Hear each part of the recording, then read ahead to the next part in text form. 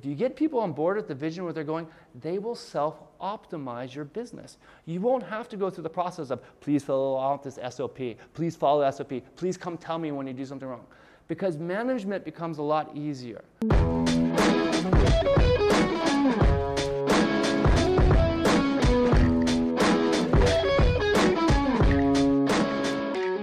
I think this is something big that's going to be happening in our society very soon. It's very obvious to a lot of us because we are in the internet. We love the idea of Elon Musk. We love this cutting edge technology. And we're actually, what we do, we know that it's kind of weird to a lot of people, but I just had a talk with my very, very good friend. He actually lives here. He understands what I do. And he still goes, you can make money on the internet? Like, you're serious? I was like, yeah, you know, I was telling a couple people they're going to be here, the different jobs that they have, and his mind was blown away. Now, you have to remember, this guy has already traveled, and he's moved here to Vietnam, so he's already got this expanded mindset. Most people have no idea about what's going to hit them soon with the fourth industrial revolution. So I want to talk about why this is super important to where we're at and how you can capitalize on it. How you're going to be able to, let's do the first bullet point. Lead teams effortlessly. And we talked about that specifically. How you're going to be able to create a work team that, even if you're using distributed workforce and they're working for other people, they actually want to work on your projects first. So if you got, you know how it is like when you hire somebody on Upwork, they're probably doing 10 other people's works, and you want your stuff done first. This is how you're going to be able to do that. They're going to be excited about working on your stuff first. You're never going to get tired or burned out. I see two phases of things. Somebody either deals with imposter syndrome, where they're like, I don't know if I can do this. I really want to do this, but I feel like I don't have a place of authority to do it. Or what they feel is, I've actually done my business a long time, and I've lost interest in it. And that's beginning to scare me because I know that if I don't stay competitive or if I don't stay up on it, then competition is going to come in and I'm just going to slowly wither away.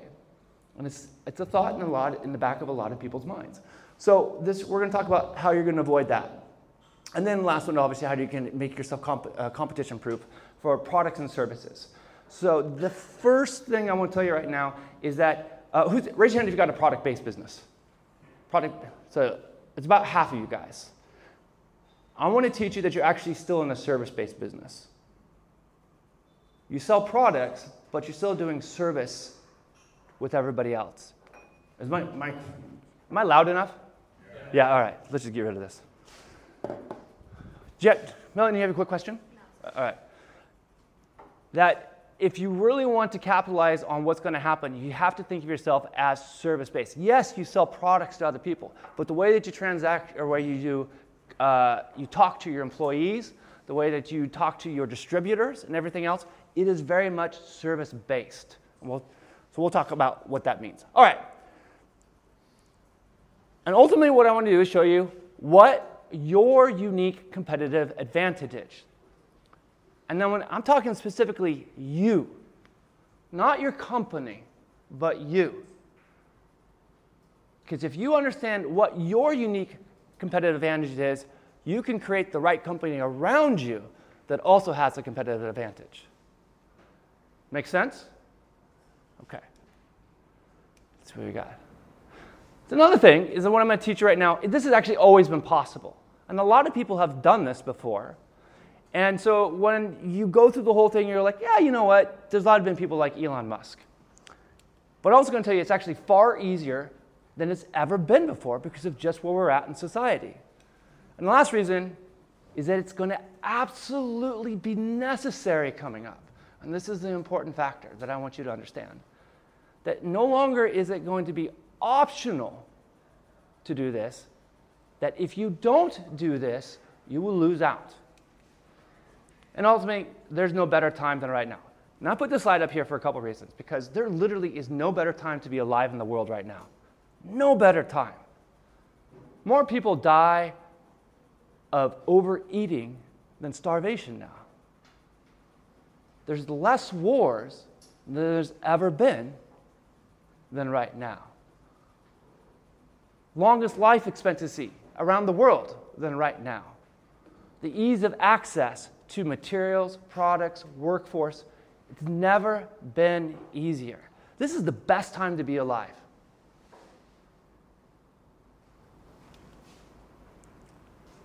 Oh, okay. So when we're going to talk about the fourth industrial revolution, but first I want to talk about a different revolution that happened. And this happened in the movie industry. So in about 2000, a movie came out called Memento. Anybody ever seen this movie? Hell yeah. Yeah. It won. Now this is the weird thing about this movie, is it kind of blew some things up, but even people in the industry didn't understand how weird and awesome this movie was. It took 2 years after it was created for it to start getting awards. And after that, Christopher Nolan won award after award after award for screenwriter. It became like, except for like the, the Oscars. That was the only one. But all the other major ones, SAG, like Poe, if you go look at it, you Google up, there's about 8 different ones. But what was interesting about this film, who has not seen it? Okay, so I'll give you the premise. What happens is at the very beginning of the movie, you see the ending. You know exactly how the movie ends. But different than most movies, where that happens, is that most movies go all the way to the very beginning, and then they play it all the way out, so then you kind of see the very end. This movie went backwards in time. So what they did is you saw the very ending, you knew how the ending was going to be, but you couldn't figure out how they got there. And then they took a little bit of step backwards in time, and then they ran the film forward, so you got caught up, and they went back a little bit before. And so this was the problem, is it just blew people's minds. Like, some people didn't understand how a movie could not be linear. And like, I remember having discussions. People were like, I just didn't understand that film. That was the weirdest thing whatsoever. And like, what? That was a bunch of mumbo jumbo. And then these other people are like, that was the best movie I've ever seen in my entire life. It's like, could you imagine, like, you lived that guy? Oh, by the way, this guy couldn't remember anything. So that was part of it. So you're going to be like, what would it be like? And you would have these big, I remember having these big talks. The point of this whole movie is that it gave the big reveal up front. And you had to figure out, how did the big reveal fit in? So that's what I'm going to do now. I'm going to give you the big reveal. And my job is to try to convince you that the reveal is true. So first, why do people like Elon Musk? He's visionary. He's a visionary, right? Why do we like his visions? Because they're bigger than him. Exactly. They're bigger than him. I was hoping people would ask a bunch more questions or answers, but that was just straight up, right? Bigger than him. Is he a great employee? Anybody read his biographies? He's awful. He's terrible as an employer. But you know what's weird? People still want to work for him. There's stories of him going, they're like, I want to go home to my family. It's Christmas. I want to hang out with them. And he goes, you can go home when the product's done. Or you can leave. And they stay. Why do people stick around for that? He doesn't pay well either. They stick around because he's a visionary. And what was the other reason? No, you said it. I already told you. It's on you now. Oh. He's doing something bigger than himself. People want to be involved in something bigger than themselves. They want to be involved in change. They want to be involved in something that they feel they can contribute to. This is a big reveal. Because of the fourth industrial revolution, can I just call it the fourth IR? It's going to make it a lot easier. The fourth IR, everybody's going to start focusing on self-actualization. So how many people have heard Maslow's hierarchy of needs, right? So if you don't know, we're going to go over it. So self-actualization is the top of Maslow's hierarchy of needs, and I'll talk about that a little bit. So let's see what the real possibilities that's coming up. So let's talk about the 4 industrial revolutions and the impact that they had on society. The first one was steam. How many of you guys remember this from history class? How many of you have never heard of this before? Go ahead, raise your hand. It's okay if you don't know. Great, this is awesome. So in society, there's these really three big moments that happened that pushed us forward. It pushed forward technology and allowed us to grow to what the societies we have right now. And the first one was steam-powered engines. So when somebody, or steam-powered and also water-powered windmills to be able to grind grain. So what that allowed to happen is that now we're able to mass harvest food and transport food. So you no longer had location dependence on the food that you could grow. So you could easily start shipping. This is where trains started being, a lot of train routes started being put into place. So allowed for transportation of people and materials. So you no longer were confined to like, for me to survive, I have to get a wood within my 1 day's walking. You could ship it all in. Okay, the second one happened about 100 years later, was the division of labor. So instead of one person, or instead of you having to make your own wagon wheel every single time, and not only was it just one person making a wagon wheel inside of your, maybe your own little town village, you had a team of people in a village somewhere else assembling wagon wheels. So one person would just do the band around the wheel. One person would make the spokes, and that's the point of division of labor. And what that allows us to do as a society was to be able to produce a lot more things more efficiently. And then about 100 years later, so you can read the notes up there, and then about 100 years later, we had the electronic and IT and automation production. So this allowed us to not only produce things even more efficiently, but it removed another problem, which was education. So, I'll talk a little bit more about why these are important. But the last one is this next one that's coming up. We don't really know exactly what this is. But this is one that Elon Musk keeps on talking about. This is the one where we talk about, we're now going to need a universal income. Who've heard about universal income? Okay, so the rest of you, what we're projecting is because of robotics coming in and everything become completely systematized and AI starting to write programs, that normal workforce is just going to be gone. All these jobs are going to be removed for a lot of people. And to be able to sustain them, we're going to have to essentially give people a universal income, enough to be able to survive, because there won't be enough jobs to give to everybody. And that's kind of scary in a lot of ways, because for a lot of people, they find their identity in work. And so if you take that away, people are going to start wondering, what is my life worth? Make sense?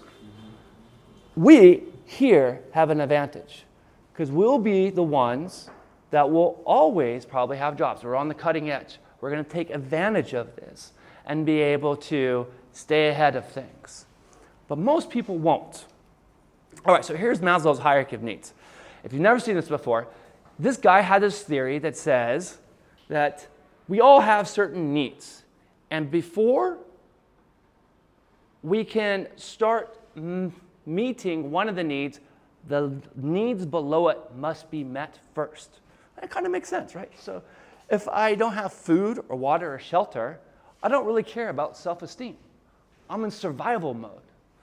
And then you move on up, right? So if I don't have safety, then I don't really care about love and belonging. I'd like to have it, but it's not necessary to me. Again, raise your hand if you've never seen this before. So everybody's seen it. Everybody knows what I'm talking about. Or some of you lying. Or some of you are probably lying to me. That's okay. Oh, so you gotta go right away. So here's what happens with the fourth industrial revolution. So on the first industrial revolution, basically the lowest level was taken care of. Food, water, and shelter. That basic human need was mostly taken care of. Second industrial revolution, security and stability, or safety, that's what happened when, so the second, if you remember, the second one is we had a division of labor. And when we had the division of labor, you had factories, and that means everybody now had a job. This is the first time they had the idea of have a job. You had a sustaining income that came in, and that gave a lot of people a sense of safety and comfort. I knew I could constantly be able to provide for my family because this boss man up here gives me a salary. All right, so now the third one, esteem, love and belonging. This is an interesting one I'll talk about a little bit later. But esteem came a lot through education. And that's what the third industrial revolution happened for us, is that it commoditized education. So now, as you can see up, as society keeps moving up, each of these basic needs in society in general are completely taken care of. And with the fourth industrial revolution, what's going to force everybody to focus on is self-actualization. Does it at least make sense in theory, what I'm saying? Yeah? Okay. So what that means... Oh, wait, first, I want to talk about something really quick. Let's talk about a little bit of reality check. You know, this is kind of nice. It's great. Let's talk about normal society first. So you kind of got your Maslow's hierarchy of needs here, like this, right?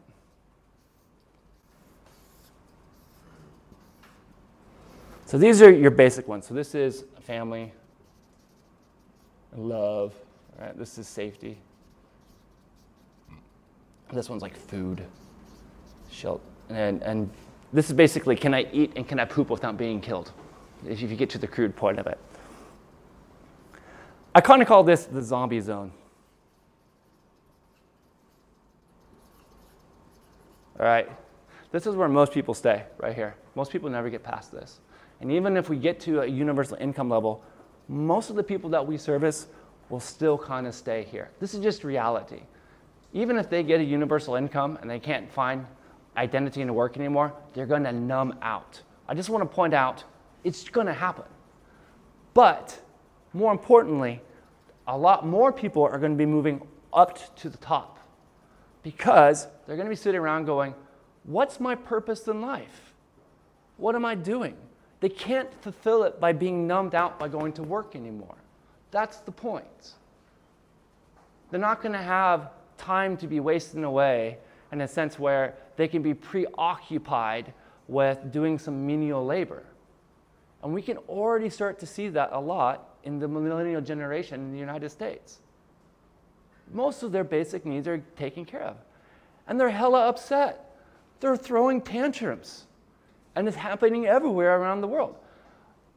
I kind of look at it as just, well, it's just by the mere fact that the rest of the stuff is all taken care of down here.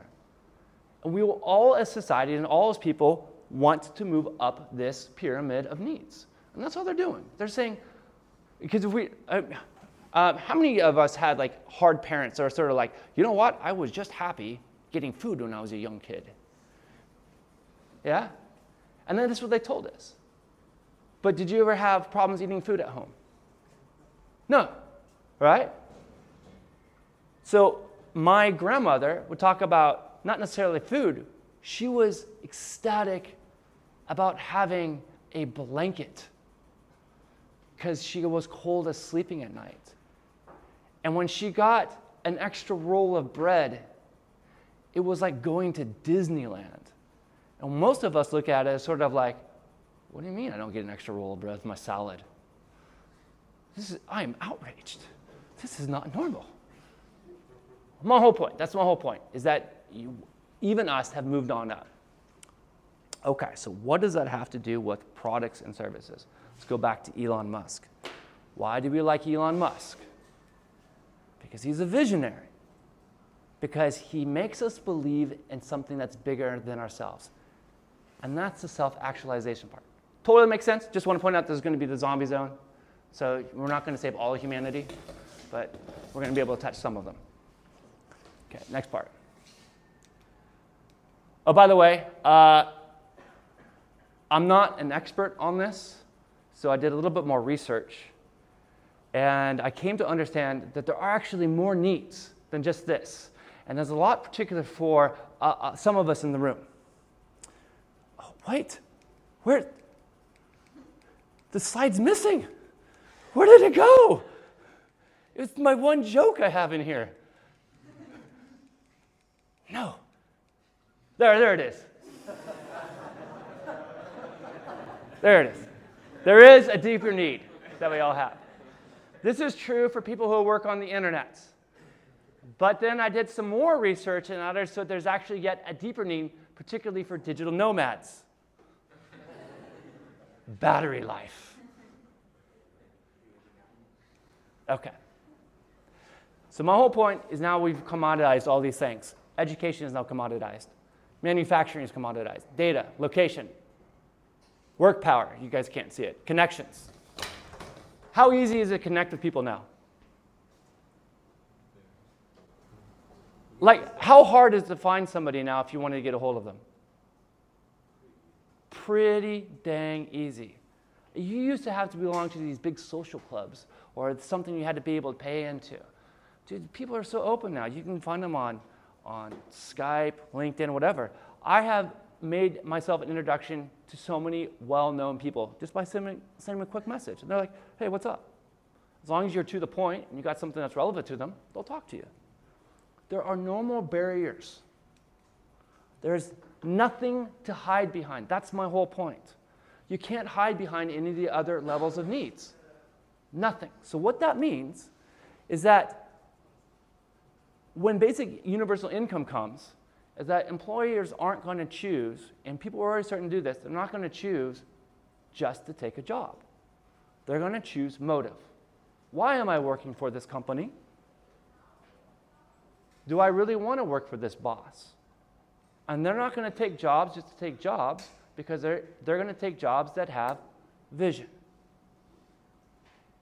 They're going to take jobs that have meaning for them.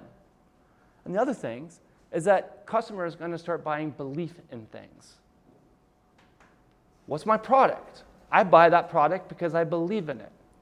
Now, how many of you, this is particularly awesome for product people, think, how do I put vision in my product? Who sells one of the most mundane things out there that is so easy, that's complicated? What do you got? What do you sell? Stretch mark cream. Well, that's a pretty good one. The psychology of that one's pretty good. Nothing more, yeah. I'm selling gym memberships right now. Awesome. He's ready to hawk his stuff. How about like something really, really simple? Like how about a basic, does anybody do any consumable items? What do you do? Supplements. Okay. So is there a lot of competition? Absolutely. Right? You always worried about competition being able to come in and like nudge you out? Less these days, but why? Mastered it on some level. What do you mean? The marketing. Oh, the marketing. What about the marketing? Maybe we'll get some tips here, a little bit, without giving away the secrets. I'm in the middle of a business now, so I don't know how many secrets I can Oh, actually all right. On the marketing, do you just do basically buy the supplement because it's got these things, or is there a story behind it? I mean, I do all the copy. Yeah. And I'm limited to what I can say. Absolutely. Yeah. So sometimes there is, sometimes there's not. But Right. You're in a regulated industry. It makes it a little bit difficult. So my point is that you can still take a commodity object and put a story behind it. You can attach it to something where people will say, between two commodity objects, I'll take the one that has the story. I'll take the one where they're doing something else with it, because customers are going to start buying belief. And this is essentially how you become competition proof. This is how you take the process so that you also become premium products. Because when you start having disposable income, like we're all starting to have a lot more of, you start thinking, some of us, not all of us, I'm spending my money. Where is this money going? And if I have the choice of spending $1 more or $2 more to pay for the same thing, and I feel like it's going to go to a better thing, a lot of us will buy it. How much would a $1 or $2 more profit margin on all your stuff make for you? quite nice, for sure. Nice, right? It's really that simple. I'm going to give you some examples how to do that later. Okay, so no better time now. Got to make sure I'm going the right direction, which I'm not. Oh, the small sad violin. This is where I tell you about my sob story. So how did I learn all this? How did I get the eye patch? All right, here's the sad story. Why did I figure this all out? About 8 years ago? I think it was 8, 9 years ago. A lot of stuff happened. I had a real estate investment company. It didn't go well. I was, because the economy turned, I was engaged, and the girl left mysteriously, with no explanation. I was also a pastor at that time. And I know that's the big surprise for a lot of people, like, what the hell? Yeah, I was.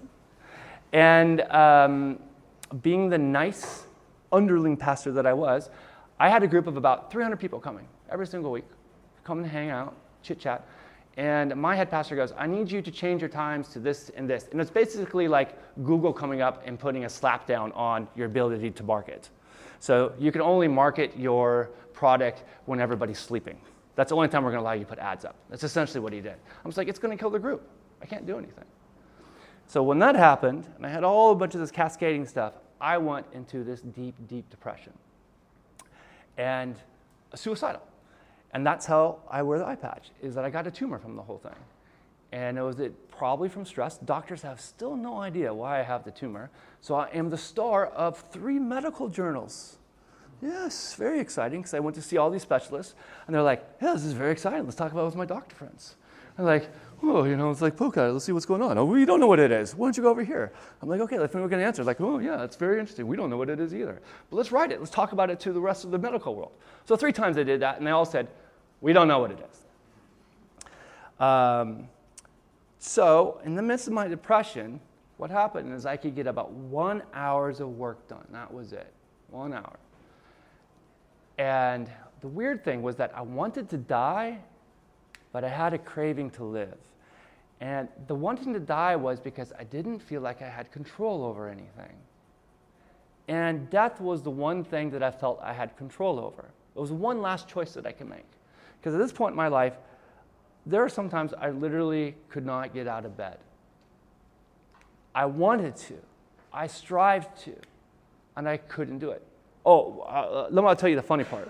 This isn't so funny, but this is when I knew I was in trouble. I picked up some contracting programming work, and I went to go work on the computer, and I went to push the keys to do some work, and I literally couldn't do it.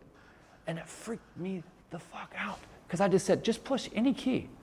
I don't care. Just push a key. And there was like something that was like, no, I'm not going to do it. And I literally had this conversation in my head. I said, you will fucking push a key right now. And it was like my hands just like, no, fuck you, I'm not. That scared me because I realized I didn't have control over my body anymore. There was something completely wrong with me.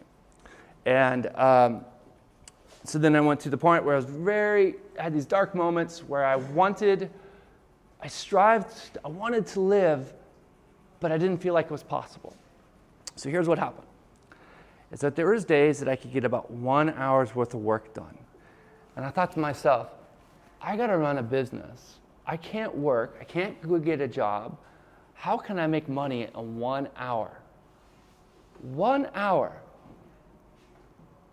And I had some good friends. And friends, being a pastor, they knew that I could listen and talk. And so they said, you know what? You're always good at solving problems. What if I just come over and talk to you? And I said, you know, here's the deal. I'd love to talk to you, but I've only got 1 hour, and I got to get some stuff done. If I help you, could you help me? I literally can't do my laundry right now if I spend an hour with you. If I talk to you and help you out, would you do my laundry? Would you go shopping for me? And people are like, yeah, I'll be willing to do that. So that's what happened. That's how coaching started for me. Is people would come over, I'd help them from a little bit, help them figure out where they were stuck, and they would work for me. So this is how I learned to leverage what I did.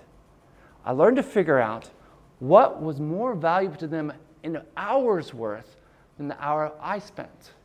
So somebody would come over and I'd say, like, I need graphic work. I need somebody to do some graphic work. I said, I'll tell you what, I'll help you strategize business a little bit. Haven't been CEO of a couple other different companies, done some other things, but I could give you some tips. If you were willing to do this graphic project for me, I'll be happy to share. And people are like, that's worth it to me. So 1 hour of my time was worth 5 hours of their time. So I learned to leverage just based off 1 hour, and that's how I rebuilt my business back up. And the funny part was that as I was trying to figure out, why do I feel like I want to die, but I feel the desire to live? I had to figure out, what was unique about me? And it was right in front of me. People were coming over and talking to me. And I could see it. And I'm like, why is it that I still have self-doubt in who I am? Because that's really where my depression was coming from. And what I had to understand was that there's a lot of things I could not do.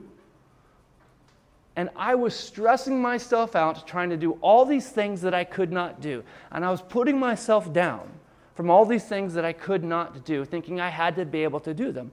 When right in front of me, I was doing the one thing that I could do very well. And everybody else was doing all the things I couldn't do. That is the basis of business. That's all you guys have to do. Figure out the one thing you do exceptionally well that you can leverage so that other people can work around you. That's what Elon Musk does. That's the whole reason I'm pointing him out. He's a terrible employer. He's not even that, he's got concepts, but he doesn't actually know the science. He hires all the scientists. But they buy into his vision of what he wants to do.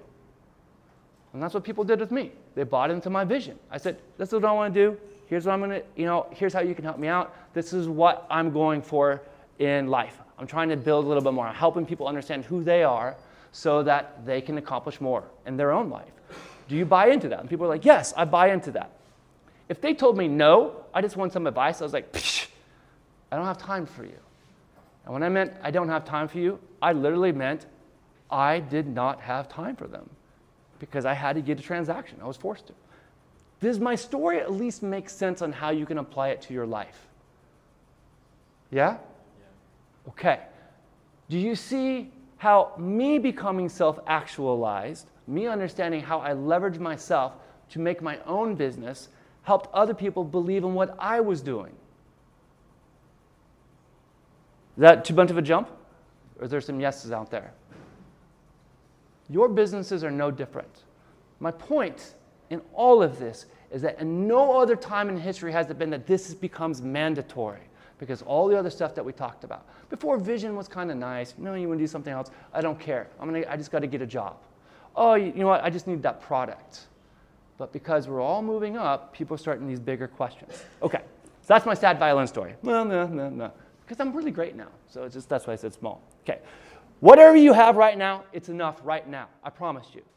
Whatever you have right now is enough. If you feel stalled out in business, you don't know what the next step is, you've got enough to make it to the next level. If you feel like a fraud, you don't feel like you got anything at all, you got enough right now. I promise you, because there's no, maybe you were worse off than I was, but I doubt it. And if I can do it, I know you guys can do it. Okay, so what's the real process you got to go through all of this? It's actually quite simple.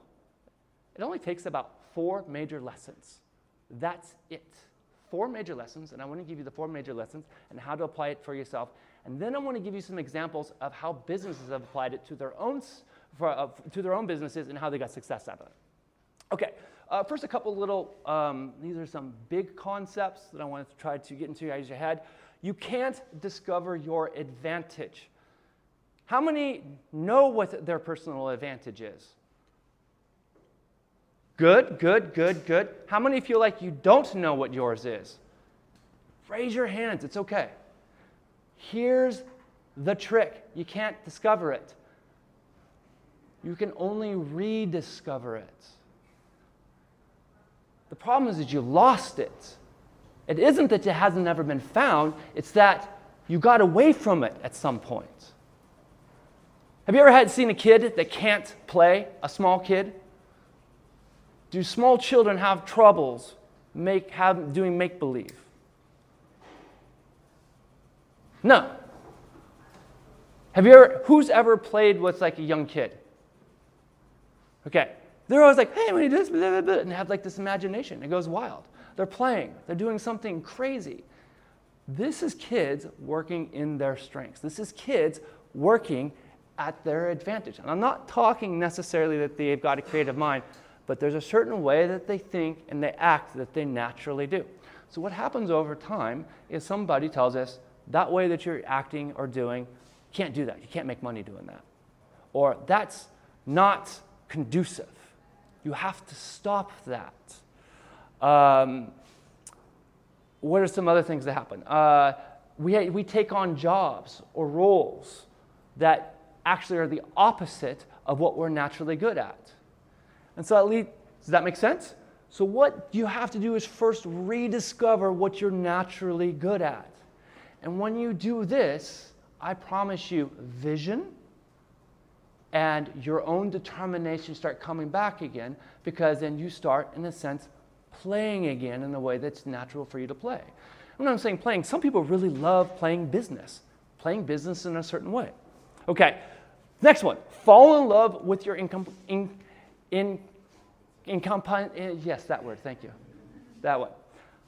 Just like I said before, none of us are good at everything. We're probably good at about 10% of our business. And the rest of the stuff, you got to hold on to. You say, like, thank God I am not good at that. And the attitude you really take is, because I am fucking awesome in this 10%. I don't need to do the other 90%. I leverage that out. So the number one weight I help people get rid of is that gorilla on their back that they think they've got to do all the SEO. I have to do this. And it's all tied to your own self-worth. Oh, I have to do this or I'm going to look like a fraud. I have to do this. I'm not going to do something I wouldn't give my other employees to do. We all tell ourselves these little lies that somehow we have to become better in something that we're just not naturally good at, or we look like a failure or something's wrong with us. So fall in love with your that word. Because here's the thing, here's how you do it. Because whatever you're not, there's an opposite to. So if you fall in love with what you're not, you also fall in love with what you are. And that's the important part. Okay, find no faster. We're going to talk about this. This is your values. What do you particularly want to do? Who do you want to work with? What energizes you? What are the genres you like working in? The faster you can find all the stuff you don't want to do, and instead of just taking all the other things, the faster money will come to you. The faster you learn to say no, the faster the right opportunities will come to you. Those are some general ideas. Okay, so how do you do this? First one, it says discover, but it should say rediscover your sweet spot. Basic, easiest way to do this, everybody knows I love these, is you take personality assessments. Study this thing, figuring out what's unique to you. Now, some people are like, are these things scientifically accurate? You know, are they great? It doesn't matter, because when you take them, that is what you think you are, for the most part, as long as you tell yourself honestly. And you just look at it, you go, well, this is what I think I am. This is a starting point for where I am. And they will tell you, here's what your strengths are, and here's what your weaknesses are. And you'll look at it, most people are like, yeah, it's true. And as soon as you look at that empirically on a piece of paper, you're like, oh my gosh, I've been trying to force myself to do all this stuff that I'm not naturally good at. So you let it go. All right, the next one, optimize your sweet spot. This is an important one, and this is how we start to make money inside of our businesses, in particular if you have a service-based business, this is how you do it. And if you're leading teams, this is where you're positioned inside the team. So first, wrong button. Okay, so strengths is the important part here. Your personality is, in a sense, a lot of your talent. So your talent is your core or your raw ability to do something. It is unrefined. Talent in and of itself cannot make money. I can't go up to somebody and say, I am an ENFJ. Please give me some money. Oh, well, that's so impressive. Here's some money. You can't do that.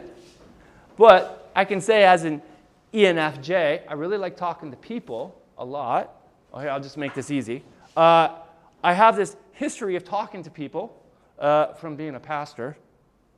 And then I have knowledge of a subject. So what I can do is, really simple. I can motivate people, and I really enjoy doing it. That becomes my talent. And what I do, as I work on improving the knowledge and experience, and as I do that more and more, I now become premium. I become premium because I'm able to find more specific pain that causes problems in people's lives that they're willing to pay more money for. We'll talk about how to do that inside your business if you've got a product-based business. All right. So premium pricing, so that's exactly it. So you find a unique situation of the pain that you're trying to solve. So when I talk about everything's going to self-actualization, people are going to start feeling a lot more pain in their life. And they're not going to know how to solve it. So if your products and services figure out how to solve that pain of self-actualization, they will come to you over other products.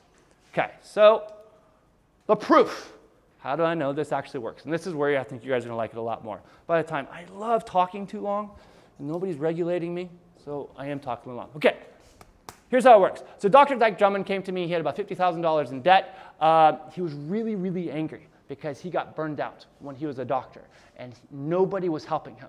And he realized like later on the system kind of completely let him down. So what I said is like, what makes you so angry? What is it? What would you want to change in the world? And he goes, man, I just don't want other people to experience the exact same thing. And I said, okay, great. Do you think it's a problem? Yeah, it's a huge problem. And I said, because he's actually looking more just like a biz op. He was like, I just want to start another business. I want to do something else. And I was like, well, let's see what you've got first, because that's the most important thing. Why go get something else if you already got something? Let's figure out what you got. So he had this anger. And I said, well, do you think other people would benefit from you helping them avoid burnout? And he said, yeah. I said, great. So let's start doing that. We also knew he was a very good writer. So he just started writing and putting articles out there. So now he's the #1 expert in doctor prevention burnout. So he travels the world. Now this guy, I tell you, he is an action taker. Like I don't understand how he takes action. Like I just get tired looking at how much action he takes.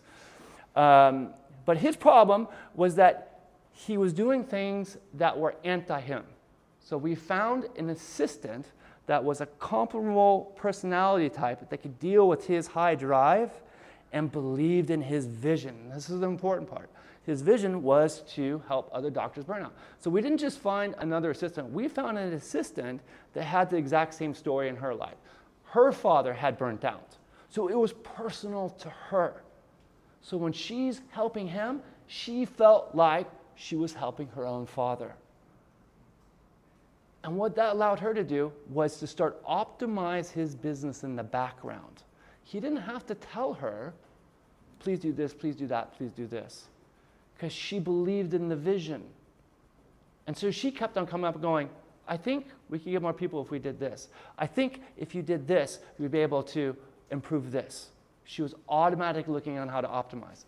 That's my point of vision when you sell vision to your employees. If you get people on board with the vision where they're going, they will self-optimize your business. You won't have to go through the process of, please fill out this SOP, please follow the SOP, please come tell me when you do something wrong. Because management becomes a lot easier. Because what you do is you simply go, what's the action you took? And they tell you, is it in line with the vision? Does it meet the standards and the values they was with the company? And the person says, oh my gosh, no, it didn't. You simply go, what do we need to do to correct it? And they will figure it out themselves. Whereas if somebody isn't on board with the vision, you got to go through the uphill battle of trying to explain it over and over again. All right? So let's get forward. Okay.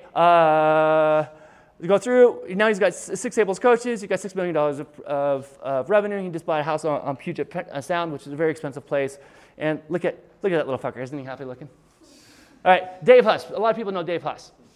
I've used his story before, but the reason I'm bringing it up is because I just talked to him, and he has grown a lot more. By the way, all these people went through the exact same thing that I just gave you in those three steps. Bump, bump, bump, bump. All we've done is expand a little bit more on it. He was just making money and lost a lot of motivation inside of his business. And I was trying to figure him out. So he did Teespring. A lot of people know he did Teespring, right? And he's like, dude, I'm just tired of making T-shirts. I'm making T-shirts and nobody seems to care. And I was like, dude, what drives you? What makes you excited in life? And he goes, I don't like being the face of anything. Because we look like, maybe you want to be a brand or something. He's like, I hate being a brand. I don't want anybody like, I just want to make some money and be left alone. That's my job. That's what I want. And I was like, well, that's great, but then you stagnate. But what gets you really excited when you're hanging out with other people? What just makes you giggle? Even if you don't have to be seen doing it, you felt like your little fingers are in there and you had a little access to it. And he goes, I love helping other people perfect their craft. That was his thing. That was his thing. I just like watching other people perfect their craft. And I said, well, what products do you have? Well, it's craft related. What products do you sell where people are working on something of their craft? And I'm thinking more like a figurative craft. And he goes, well, I got this knitting product. I got this quilting product. And I was like, what are you talking about? He goes, well, I do these quilt shirts for grandmas. And I was like, okay, you're 25 years old and you make quilt shirts for grandmas. And he goes, yeah. And I was like, well, would you be stoked if you could help grandmas make better quilts? And he just goes, yeah. That is the weirdest thing for a 25-year-old man who likes to travel the world to say, yeah, I would. So what we did, we created a Facebook group. And he invited a bunch of people on. He started posting all of these quilt patterns. And then he happened to say, oh, you know what? I just want you guys to be able to make awesome quilts for your grandchildren. I want you to be able to do this. Because people like to sell quotes for people that are in cancer. By the way, here's a pattern for somebody who's in cancer. Oh, by the way, I happen to sell a t-shirt. You want to buy one? Boom, sales went up. That's how you take products and you put vision behind it. A mundane, boring t-shirt, and he found a niche that was able to turn into a raving fan base. So the other thing was that we were able to do is we cut his hours in half, and he was able to 5x his sales. And then I just texted him last night, 2 o'clock in the morning. I said, bro, I haven't talked to you for a year. What's going on? And this is what he tells me. He says, hey, sure, you can tell my story. I'd love to be at DC Next, blah, blah, blah. 3 years. He's going to some Tony Robbins event next week. Yeah. Christopher, with your help, I made the commitment to focus 100% on grandma hobbies instead of doing my many random niches t-shirts. I also appreciate my unique strengths and weaknesses and adjusted my business to fit them. That 5x my income, as you mentioned, in your Dropship Lifestyle talk, that was a couple years ago. What's even more interesting is that the benefits of coaching continue accumulating after that we were done. I don't really perform magic. All it is, I did those 3 things. You guys can go do all the same thing. The point is that once you get that stuff in your head, it has repercussions in your business you don't realize. So I'm into the mindset, blah, blah, blah. I was able to crush it, and I'll be able to an additional 5x. So he's 25 did. Okay, next one. I'll go with these really quickly. Same problem. He was not motivated. And same thing, he was stuck. He was just doing too many things that were outside of his wheelhouse. Once we got him outside of his wheelhouse, he was able to, and figuring out who he enjoyed really working with. Damn it. Then what again? He really enjoys working with celebrities and startups, and he was doing too many things because he was doing app development. I said, let's only focus on these 2 things because you really enjoy working on those.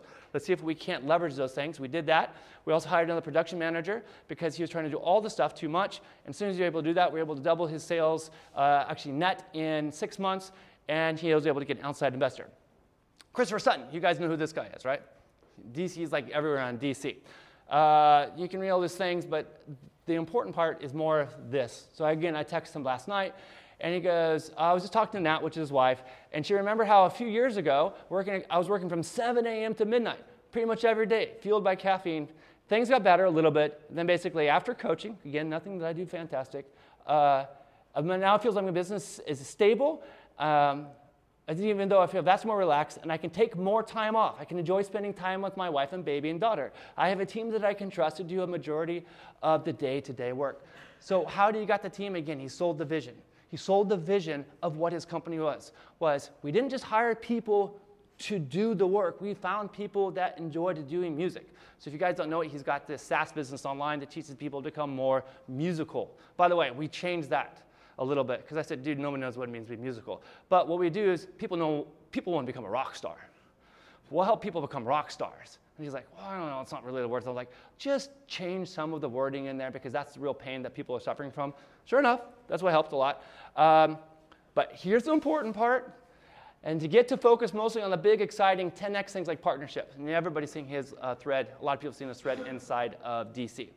So that's, again, all he's done is learn to work inside of his strengths, and we've changed the marketing inside of his ads and stuff to talk about the vision, and that's how we're able to get more signups. Okay, that's pretty much it. If you want to know exactly where you are, this is the end, you can take a small little quiz on my website, and I'll tell you exactly where you are stuck. It'll tell you, do you know your personality well enough? Have you been able to niche yourself out enough? Do you need to learn how to make yourself more of a premium product and how to do that? It's a very quick guide. The quiz takes about maybe a minute or 2 minutes the most if you take it. And then you'll get a specific download to where you are at. But that's it. I've gone over time. Then maybe got some questions. Then I did it perfectly. Okay. And if you want to take a quiz on knowing where you suck in your business, click on the button over here that says quiz. And also, you can subscribe to my YouTube channel. You should do that.